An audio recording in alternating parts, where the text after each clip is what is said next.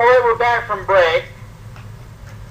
Now guys, there's actually one topic that I want to teach you guys that you will not see in the videos because I haven't posted it. However, I'm going to record it right now in Panopto and I'm going to post it on YouTube, but it's not in any of my videos. I'd love for you guys to pay attention if you want to, and if not, it's okay. Here is the question that I'm going to answer. Why is SN1 called SN1, and why is SN2 called SN2? And you might think, who cares? That's actually a very important question, because once you understand this, it allows you to do question number 8 on our problem set. Here's the answer. The term SN1 stands for substitution, nucleophilic, unimolecular, unimolecular.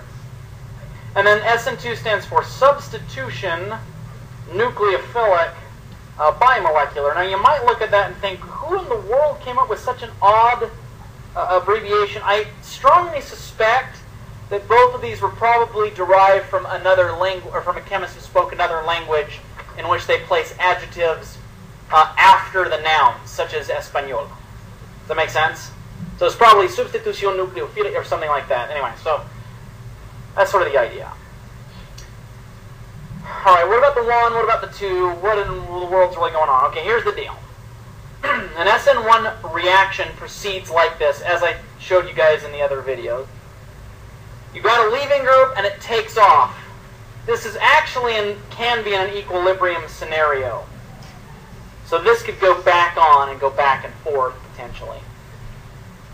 Then you have a weak nucleophile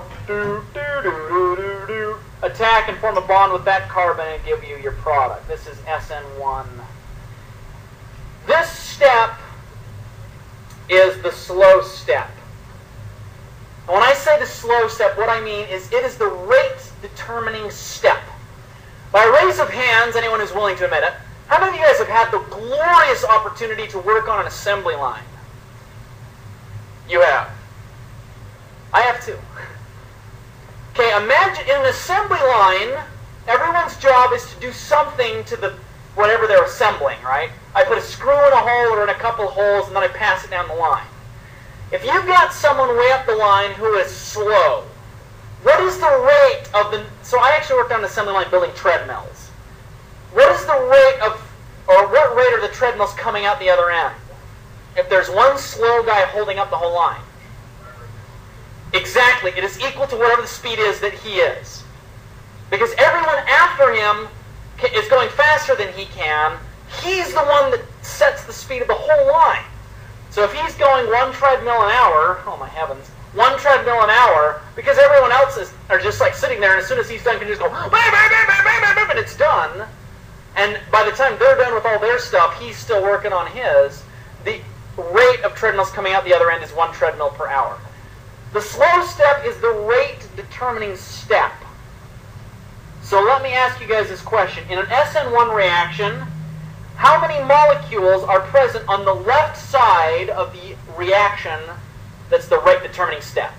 How many molecules are present on the left side of this reaction?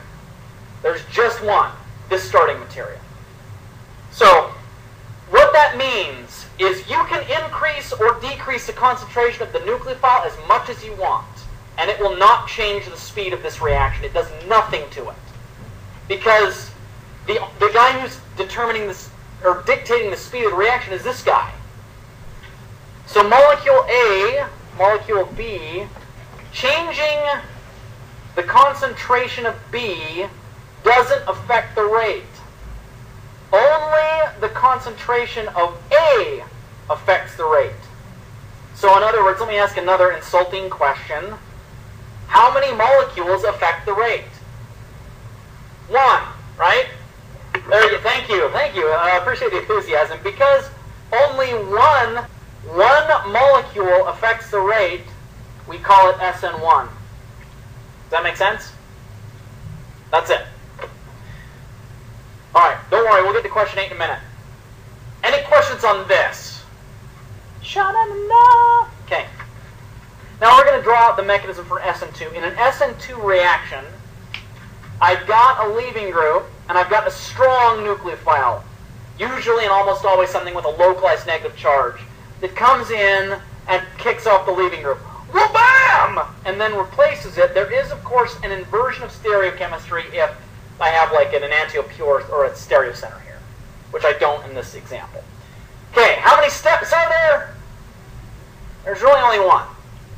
So this is the slow step, and it's not really that slow because it's the only step.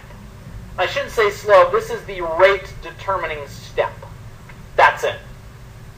So, I ask the insulting question, how many molecules participate in the rate determining step in an SN2? 2.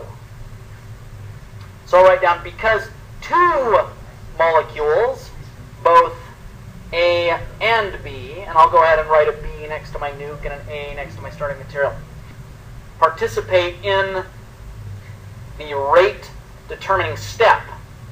The rate will be affected by changing the concentration of either of those. Concentration of A or the concentration of B. We call it SN2 because there are 2 molecules involved in the rate determining step. That makes sense. All right, now, let's see if we can answer question number 8. Well, bam! I gotta stop doing that. Okay. It says, indicate which of the following reactions will go faster if the concentration of the nucleophile is increased. First of all, we have to determine if it's an SN1 or an SN2. Okay? SN2, so will changing the concentration of the nucleophile affect the rate of this? Yes, it will. Okay. How about this one? SN1 or SN2? It's also 2. Will changing the concentration of the nucleophile affect this? Yes. How about this thing? I've got bromine stuck to tertiary carbon. By the way, I mentioned in the videos this, tertiaries don't go SN2 at all, no matter what you do. And the reason is because a nucleophile can't get into a tertiary because it's got 3 carbons flanking it. It's hard to get into that hole. Even if I had a strong nuke. Instead, it does something called an elimination of the reaction that's covered in Chapter 9. That's a preview and a plug for watching the Chapter 9 lecture videos that are already posted in a theater near you. This nucleophile, strong or weak? It's weak because it's got a delocalized negative charge. Sorry, guys. So this will be SN1. So changing the concentration of my nucleophile, if I crank up the concentration of my nuke, will it increase the rate of that reaction? No, no rate change. That's exactly right. Thank you for saying it with confidence and pride. The reason is because the rate determining step is the slow guy at the beginning of the assembly line. It's this bromine leaving to give me a tertiary carbocation, and everyone else after it is just sitting there. Are you done yet? Are you done yet? Are you done yet? And as soon as the bromine comes off, this guy just goes, whoa, bam, and makes a product. And while the next bromide is sitting there going, oh, and as soon as it comes off, this guy goes, whoa, bam, and makes the product. And then they're waiting around for the next guy. Oh, see what I'm saying? Sometimes real men have to wear the stretchy pants.